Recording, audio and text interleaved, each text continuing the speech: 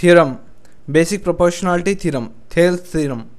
In a triangle, a line drawn parallel to one side will divide the other two sides in the same ratio.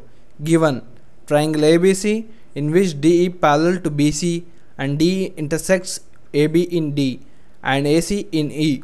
To prove AD by DB equal to AE by EC, construction: join BE CD and draw EF perpendicular to BA. Proof: consider the ratio area of triangle ADE by area of triangle BDE, where area of triangle ADE means the area of triangle ADE.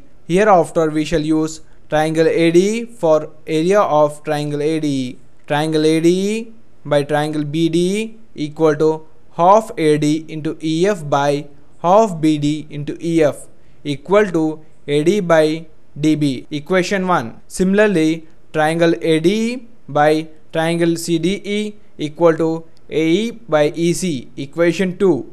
But triangle BDE equal to triangle CDE. Triangles on the same base DE and between the same parallel lines DE and BC. From equation 1 and equation 2 we get AD by DB equal to AE by EC.